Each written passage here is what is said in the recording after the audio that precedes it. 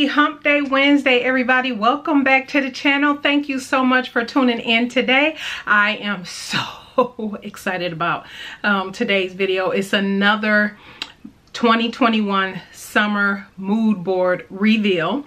Yes, I am wrapping up my summer sewing, and I am so excited to show you what I made today. As you can tell by the title, it is the fold over clutch. For those who have been following, and if you have not, consider subscribing and consider hitting that bell and consider thumbs up the video on your way out.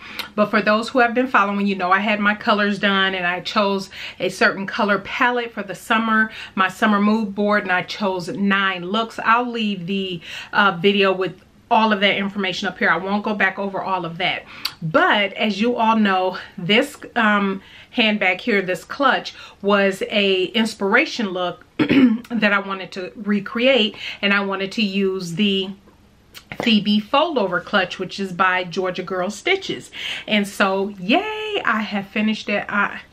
I am so in love with this. It's time for me to switch out my other crossover, which matched this. You all saw that. I wore that thing out, and usually I wear like crossovers like that when I'm quick running errands and different stuff like that. And so but I am in love. So let me go ahead and jump into the full review for this fold over clutch.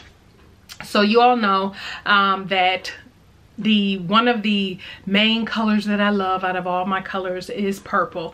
And so this actually will go very well. It's going to transition into fall and totally something for the summer, but it will transition to my fall winter, because as it stands, I don't have another handbag wallet just yet that I've settled on for fall and winter. But my fold over clutch I'm sharing with you today, and then the handbag that I'll be making that's also part of the mood board, those are ones I'll be making, plus a wallet. But there is another handbag I want to do. But anyway, I am so excited. So this particular handbag is labeled as experienced beginner, and I would definitely agree, because you do have to measure and cut all of the pattern pieces.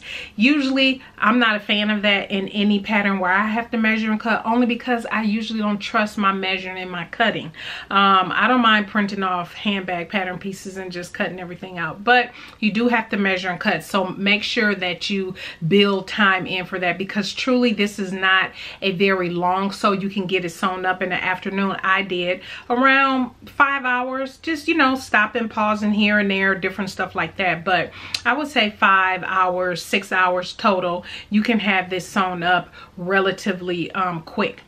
And once again, with the instructions, you all know I've made a previous handbag from Georgia Girl Stitches. I'll link that up above, but her instructions are so good.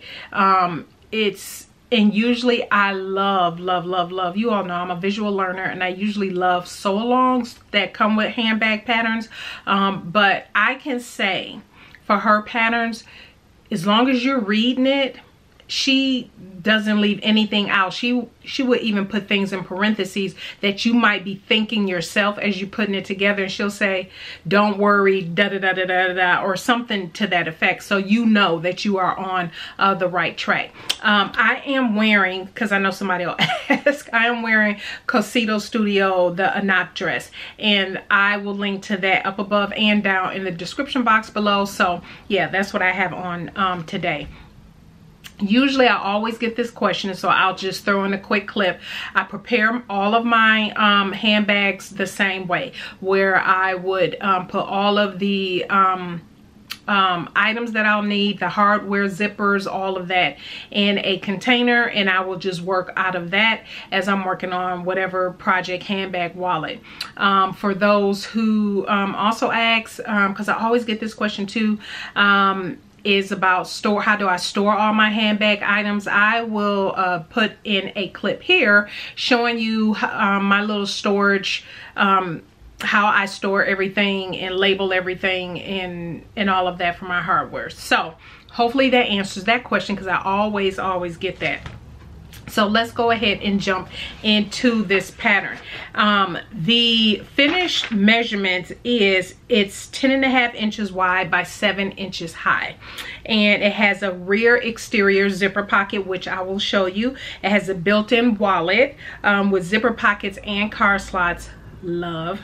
It has a shallow interior zipper pocket, and you have the option of doing a wrist strap or a shoulder strap. I did a crossbody strap, so the strap in the pattern calls for it to be 44 inches long. Mine is 58 inches long, which I just did the length of my Faux leather, which I'll tell you everything where I had picked everything up. Now for let me just kind of show you.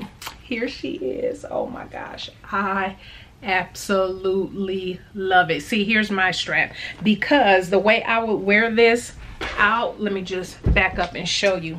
I wanted it to hit below, like right at my hip, so it's below my waist. So that's how I wanted mine to hit, so I made my strap longer. Again, you can choose to do that as well. But let me show it to you. Isn't she gorgeous? And do you all see? If you saw my haul video when I show all the fabrics for all my mood board items, you all know I had a major haul from Emmaline bags. In full disclosure, I have a wholesale account with Emmaline bags, so I ordered a bunch of stuff just because, not just for me for this, but for other things I'm working on as well. But anyway, here she is, and this is the Harris tweed, and this is the Faux leather in the color grape. Isn't she absolutely? Let me hold this up. Isn't she beautiful? And yes, I have my tag on here. I chose for the hardware rainbow. Because I knew I was doing this color combination, and so I wanted all my hardware to be rainbow. Here is the back. This is that rear zipper pocket. You do have the clasp closure here. Let me open that up for you so you can see what that looks like. And the good thing about the pattern, I will say, the pattern piece, because it is measure and cut, so when you do attach this, you can close this up first, just to see if you want it more snug or not. And I did end up cutting this particular piece down quite a bit, because I wanted mine a little bit more snug. And so yeah, that is how she opens. And so she has these nice little features where she have these snaps. You use spring snaps here. I'm sure you can use magnetic snaps. I don't see why you couldn't, but I have spring snaps, and you all know I have 2 table presses. Once again, I have done a full review and comparison between my cam snap and my Gold Star press. I will link that up above, so you can go check that out as well here on my channel. But you can use magnetic snaps. You can use magnetic snaps, because you do have the clasp closure, and then you have the spring snaps. So I have spring snaps, and I use my cam snap for that, because that's where I got my spring snaps from. So you do have that. Here is the card slots. You have, I want to say it's 1 2 3 4 8. You do have 8. And here is then you have the top pocket where you can put dollar bills or whatever, but then you have all of your cards here. Everything fits absolutely perfect. And as you can see, these side are also where you would use, so it depends on what you want to use your rear panel as. I decided obviously to use the Harris tweed, and so whatever you use up here, you can use here, or you can switch it up and do whatever the heck you want to do. Lots of options. But so my Harris tweed and my Faux leather in grape came from Emmaline bags. All of my hardware, the zippers, I can tell you 100% came from My Handmade Space. That's typically where I buy a lot of my zipper by the yard. And then the zipper pulls came from, look at that one. Isn't that cute? That's a little handbag.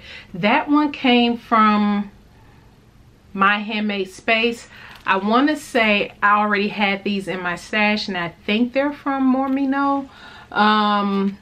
But Yes. And then the all of these swivel clasps and all that. I remember I ordered that when I placed my huge order with Emmaline bags. So I know all of that came from Emmaline bags. I didn't need any rivets. Obviously the Harris Tweed label comes with the Tweed when you get it. And I still have a bunch of this Tweed left. So I forget how much, was it a yard? No, it wasn't quite a yard. No, but maybe it was a half a yard. No, it was a half a yard. So obviously I didn't use much for this accent piece. So I have plenty of that left. So far as the this here lining piece, which if I just open up this interior pocket, which this thing has so many nice pockets and everything in here. So if you can see, there's a pocket on the inside. You have the zipper pocket on the outside. Isn't that pretty? Isn't that pretty? And this is a batik. This is a batik, which is absolutely gorgeous. I intended to use a different batik that I think I showed in that video, but I wanted to use this. And I got this from, I cannot remember the fabric store, but it was the fabric store when I did, when we went to San Antonio for my birthday earlier this year.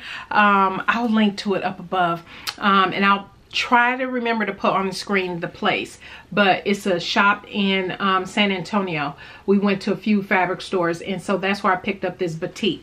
And then of course you have the zipper across the top, and it goes all the way down. And then of course you have another, so this has a lot of compartments, right? You are not wanting for any compartments, because once you open it up, you have the interior zipper as well. And so, yeah, and this one I use the handbag zipper pull. This one I use the flower. I use 2 flowers and 2, yeah, here's my 2 flowers, flower, and then the handbag on the outside, and then the handbag on the inside. So that is what I use. And of course if you can tell, hopefully you can tell, my zipper tape is rainbow.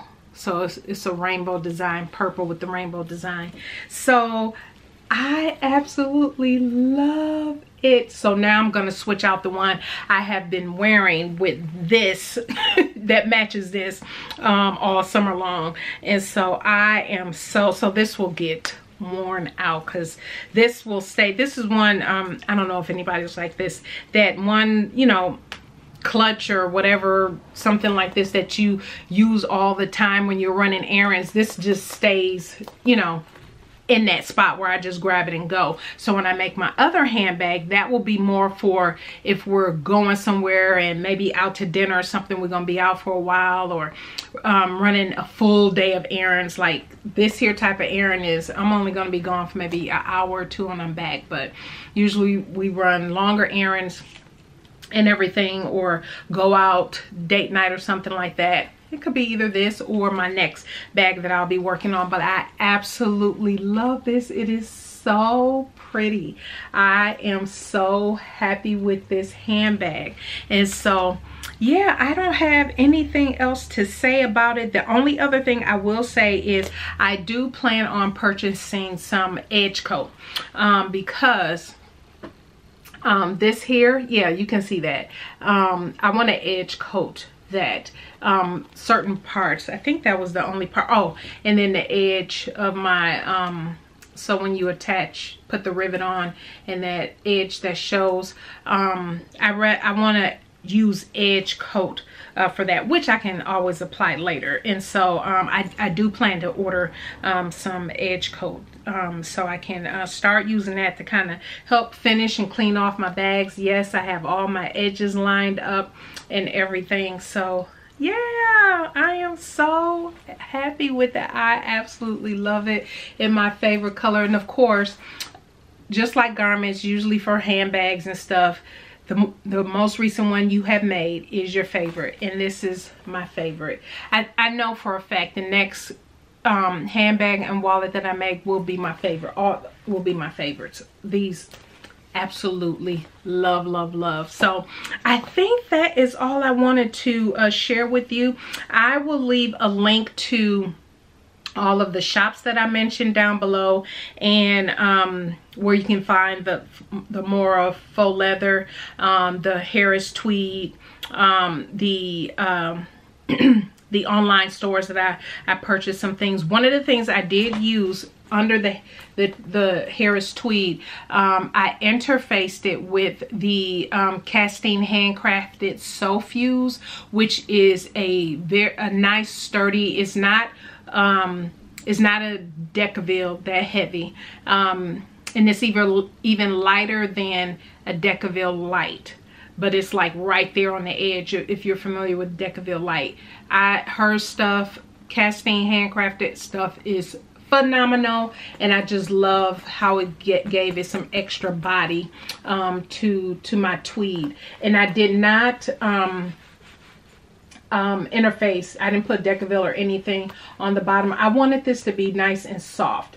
I didn't want anything on this. And I tell you, sewing up this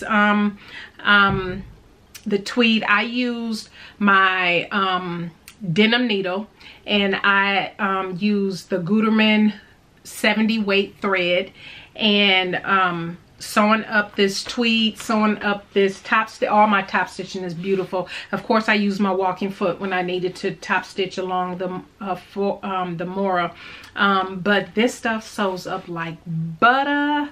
It is, ooh, it's a faux leather, but I mean, it's faux leather, but it looks like regular leather. I absolutely love this, and I love the way that it turned out.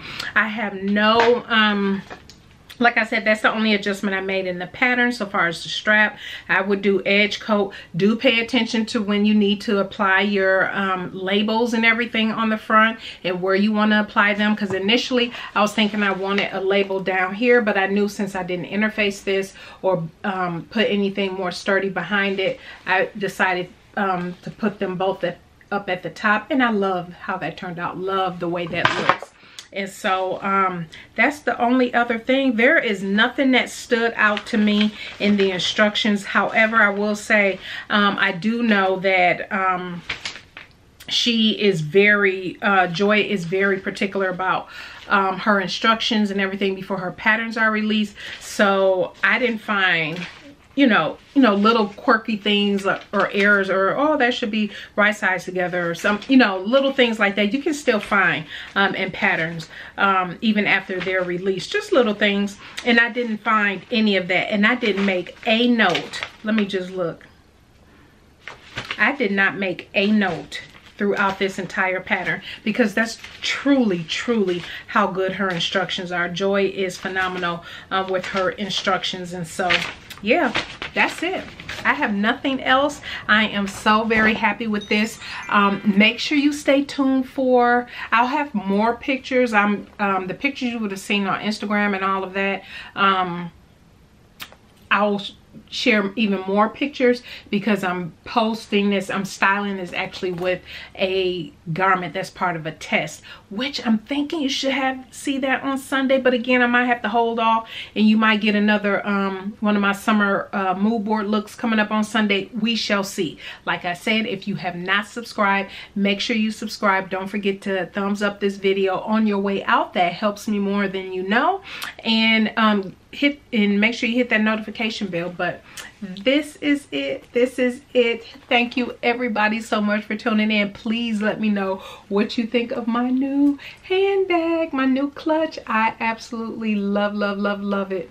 All right, everybody, you all have a blessed rest of your week, and we will see you on Sunday. Bye.